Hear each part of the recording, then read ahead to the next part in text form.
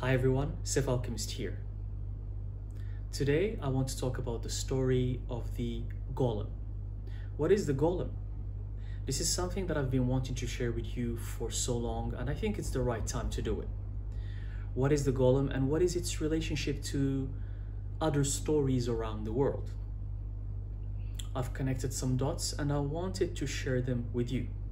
So the Golem has been mentioned in many religious texts around the world, and especially texts from Judaism.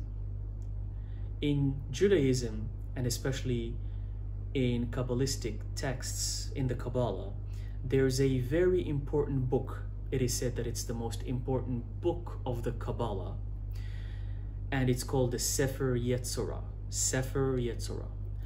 And this book states, it is actually believed that this book was written by Abraham himself, and it states different techniques or different methods of making a golem and making the golem come to life. So what is a golem? A golem is a clay figure.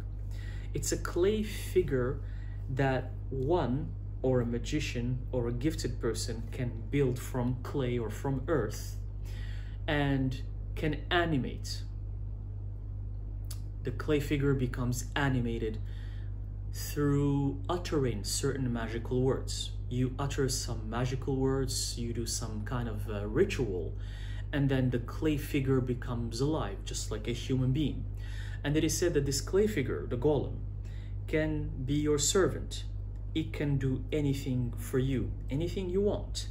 Cook, clean, food, basically build things for you. It can do anything for you. It's literally like a modern day robot, except the fact that there is technology involved. Without technology, it's using magic. It's using clay and magic.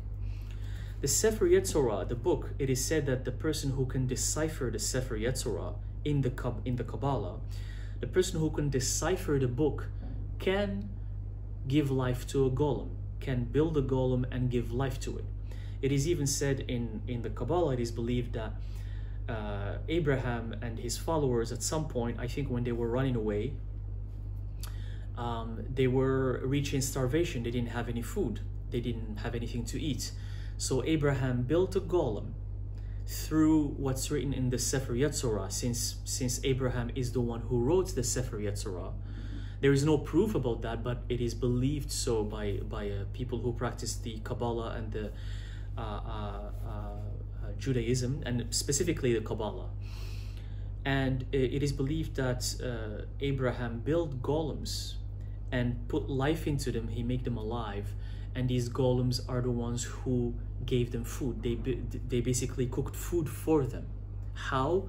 It's not mentioned, but it's a story that is widely known. So this is a very interesting story, but where do I find similarities across other cultures, across other places around the world? This is what's fascinating, because sure, the story of the golem is interesting, sure. It's something that it's a clay figure that you can animate and it does things for you, but other cultures mention that too, and that's fascinating. Another culture that have this kind of association is the birth of the Hindu god Ganesha or Ganesh.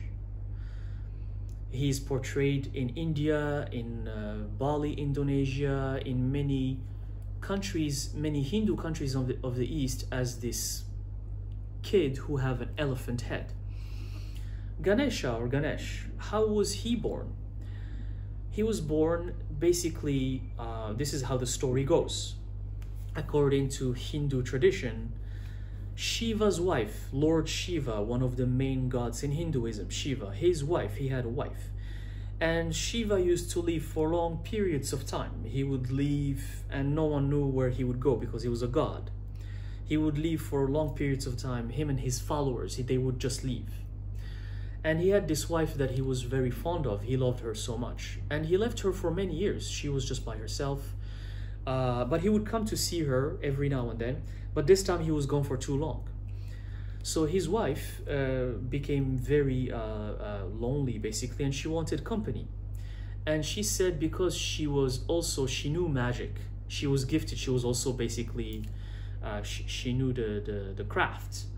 So tradition says that she built a figure clay, like basically a figure made out of earth. And she blew on it, or she put life to it through her magic. And then the figure became animated, it became a little boy. So this is another correlation with the story of the Golem of Judaism, in the Kabbalah, in the Abrahamic tradition. Except that in the Abrahamic tradition, in the Kabbalah, they call it the Golem. But in the East, they don't call it the Golem. But always the details are very important. When I learned that that's how Ganesha or Ganesh were created, I was shocked. I'm like, this is basically a golem.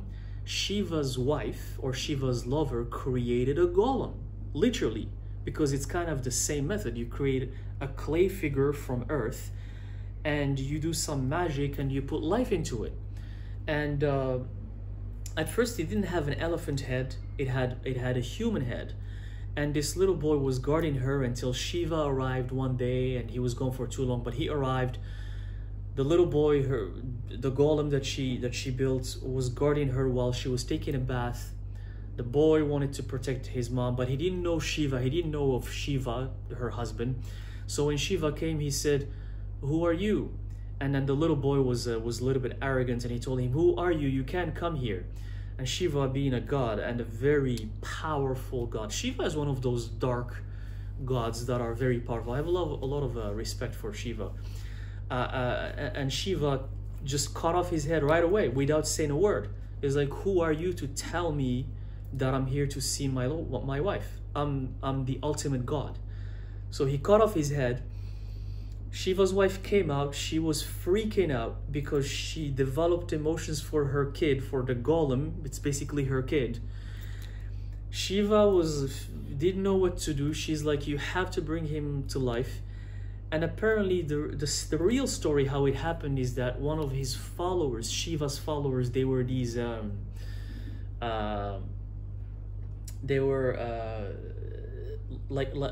like there's a lot of scriptures that describe them as non-human looking. They looked like creatures, they looked like aliens, they looked like demons, different beings. They were not humans. This group that used to follow Shiva all the time. And he basically, by agreement with one of his followers, one of his followers had the head with this kind of thing that's hanging from the face. So because let's say it's a creature, it's another being, it's not human.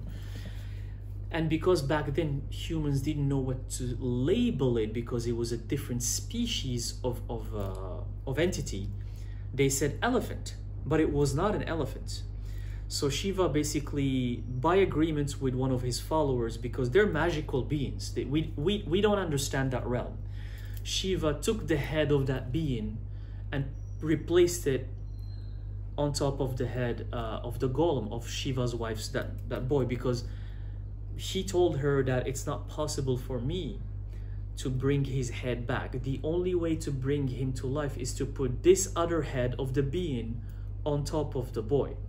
And this being had this, it was kind of a creature, and it had this kind of long nose that looked like the elephant, the elephant nose. So that's a detail that's not really important for this story. But that's how Ganesha became Ganesha, and people said he had an elephant's head, but it was not really an elephant. But Ganesha was actually a golem, if we check on how he was created. That's one story that correlates with the story of the golem. What's another story? In another religion, in the Islamic religion, I believe, and I'm not sure about Christianity, but maybe Christianity as well, it is said that God created Adam and Eve from clay as clay figures. I believe that in Islam, the Quran, the Quranic tradition, I believe, states that God created Adam and Eve from clay as clay figures. Adam, not Eve, Adam created Adam as a clay figure and then put life into it. That's also a golem. It's very similar. It's like you create a clay figure from earth, and that's why it is said that our bodies come from earth and they will go back to earth. And then puts life into it, and then Adam became Adam. The Adam, from all the religious books. That's in the Islamic tradition. I believe in Christianity there's something similar as well. Another mention of the golem is in ancient Egypt. The Egyptians believe that when you go to the afterlife, when you die and you go to the afterlife, you live with the gods, and the gods give you these lands, these kind of farmlands where you can harvest your food. And if you don't want to do the work yourself, you're given these clay figures that do the work for you, that harvest and work the land so you can get some food from the land. Here again, we have the mention of clay figures that do the work for you. There's just so many mentions of these clay figures all over the place. These clay figures that get this, they get animated, they get this energy into them and they become alive. But here's the thing with these clay figures. It is said that in the beginning, they seem soulless. It is said that when they come to life, they're alive. They can seem like a perfect human being. But when you start talking to them, when you start asking them questions, they look like they're soulless. They look like they're blank. But then eventually they start learning. Eventually they learn more and more and more and more, and then they become more alive, or more soulful, if you will. So because their origin, their purpose is just to execute orders from whoever created them. Whoever creates them gives them the orders and they do it, and that's it. But I believe that the golem can develop a soul and develop, that's why for the story of Ganesha, the little boy wanted to protect his mom because he believed that's his mom. So maybe they can become very human-like with a soul. And I want to correlate this with the story of with the story in alchemy. In alchemy, there's Paracelsus. Paracelsus is one of the most prominent, famous alchemists that have ever existed. Paracelsus, his name is I think Paracelsus von Dyken Hohenheim, something like this. He's one of my favorite alchemists, and through alchemy he invented many medicines, many cures. And Paracelsus claims that he created an artificial being that he calls a homunculus or homunculi. The homunculus that he created, he claimed that it can be created in a laboratory, in a jar, in basically this jar where you create this tiny human being. And this tiny human being can move, can be animated. Here again reminds me of the story of the golem. It reminds me of the golem, these tiny humans or human-looking figures that can move just like human beings. So Paracelsus claims that he was able to create a homunculus. And I think that the total of homunculus is homunculi, I think, if I'm correct. But if you check Paracelsus and homunculus, Paracelsus claims that he was able to create a homunculus. And the criteria of this homunculus is that it's a small human being. I think this big, about maybe 25 centimeters high, and it's very small and it can move, but it doesn't live for too long. So something within these lines.